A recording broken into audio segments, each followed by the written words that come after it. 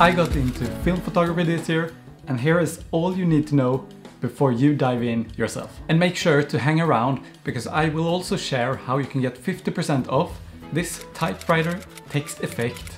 And if that doesn't get your gears turning, maybe the jokes will, because yes, I will drop them dad jokes.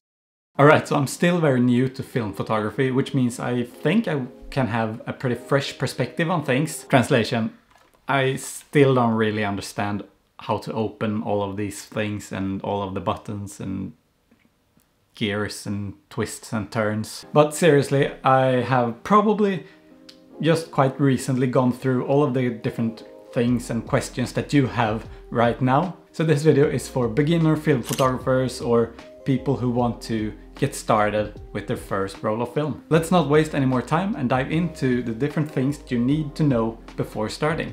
And let's start with cameras. And as always with cameras, I recommend that you use whatever you have. A lot of people get into film photography because they inherit a camera from a relative.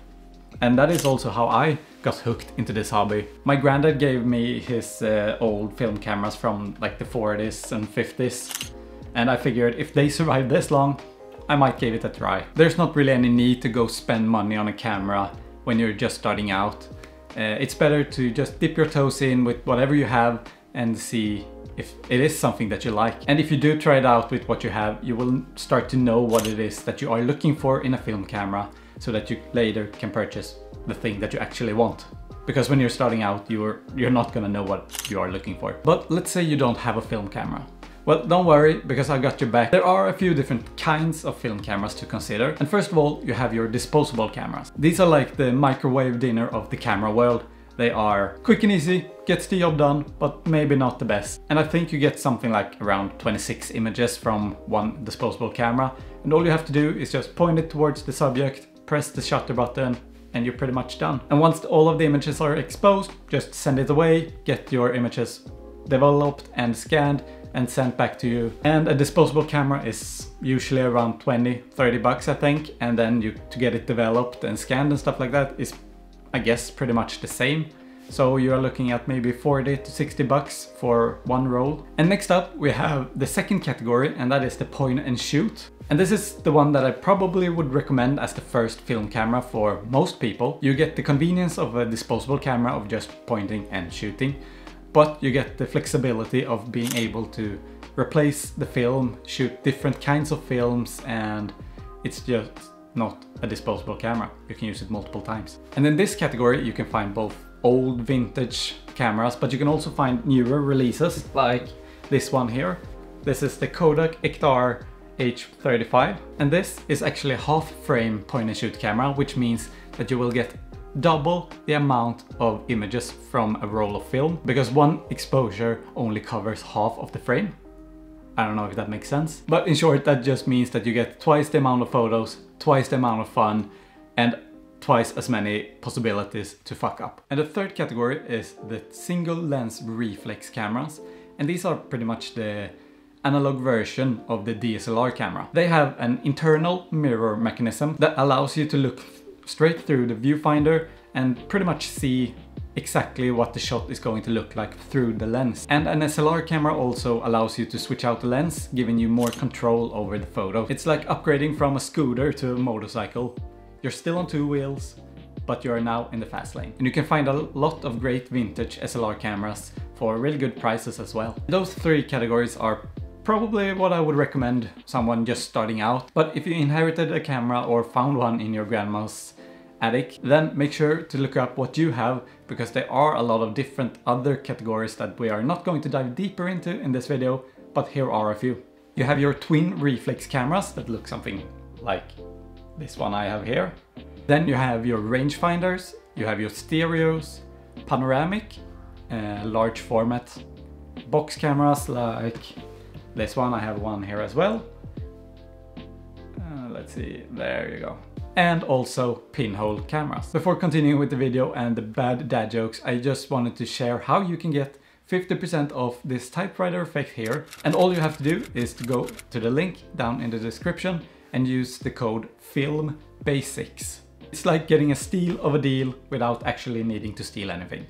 But now, back to the video. That was just the first part of this video, and if you're still here, congratulations, you might actually be someone that can be patient enough to actually shoot film. Now let's talk about actually choosing what type of film to use. And there are two main types of different film, and the first one being 35mm, which I have in this camera here, and the other one being 120mm.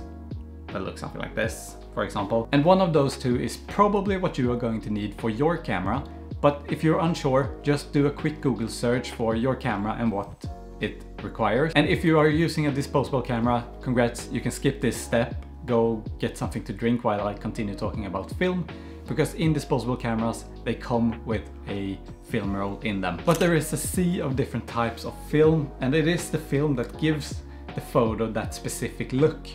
And for example, this one here is just an Ilford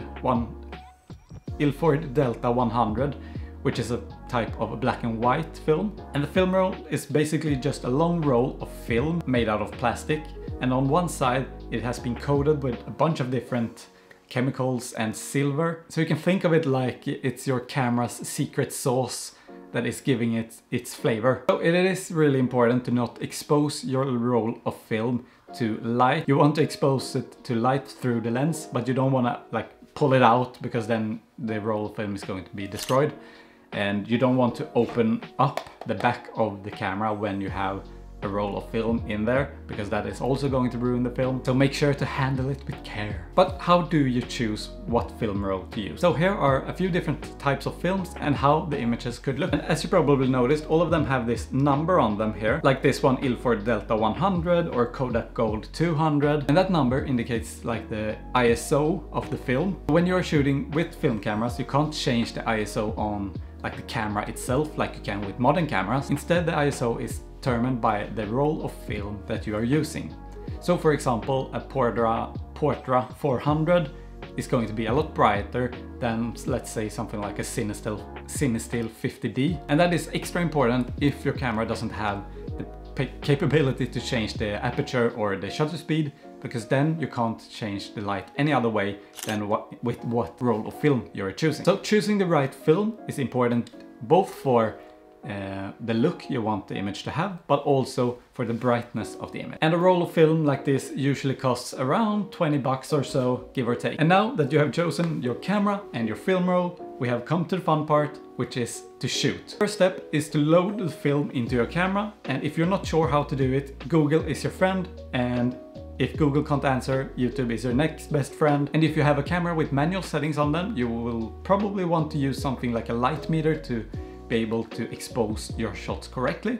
And either you have a physical light meter, I don't, then you can just use an app on your phone. I personally like to use one that is called just Light Meter. It's really simple, just press take reading, point it at towards what you want, choose how you want to expose the shot, lock it in, and then you can lock in your ISO of, let's say you use something like a Kodak Gold 200, then you can lock in your ISO at 200, press the lock, and now you can change the different settings to make sure that you expose your shot correct. And once you have the settings on your phone, you can transfer those to your camera, and now just snap away knowing that the exposure will be correctly exposed. No way of saying things.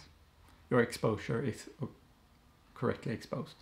And once the image is shot, you need to advance the film so that you can take another shot. And if your camera doesn't do it automatically, like this one doesn't, then you need to do it manually. Just release the shutter and wind it up until it stops. But once again, it sort of depends on what camera you're using and how to do it.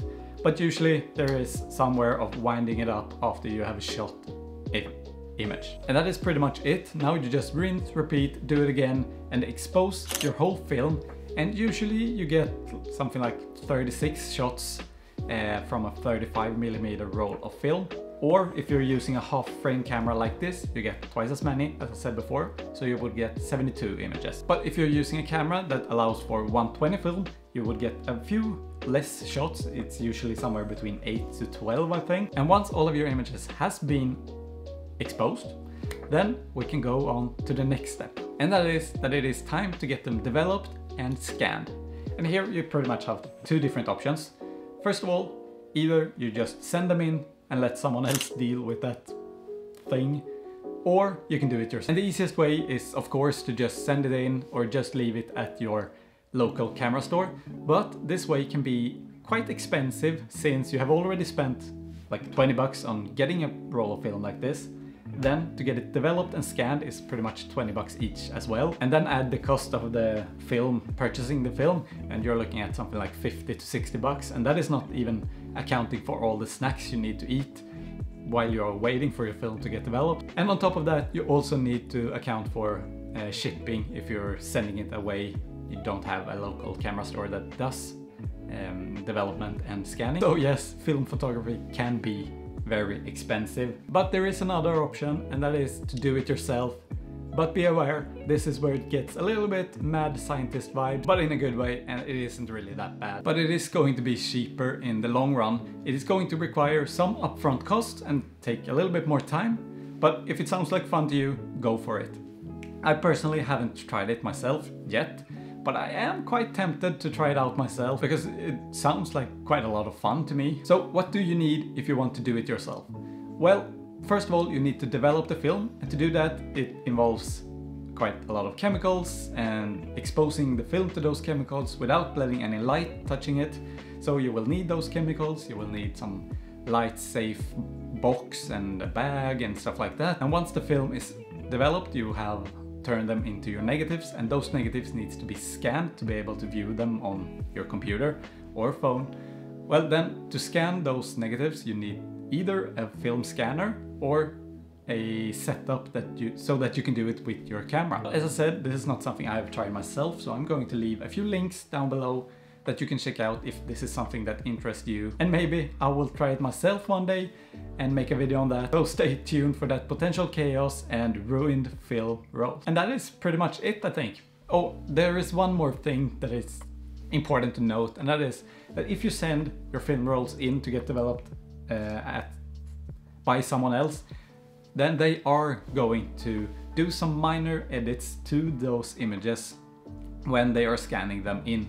So don't worry, it is okay to edit your images because it always happens. So it is okay to do minor changes to your film photos, in my opinion at least. So don't worry if you get them back and you want to do some minor changes in Lightroom.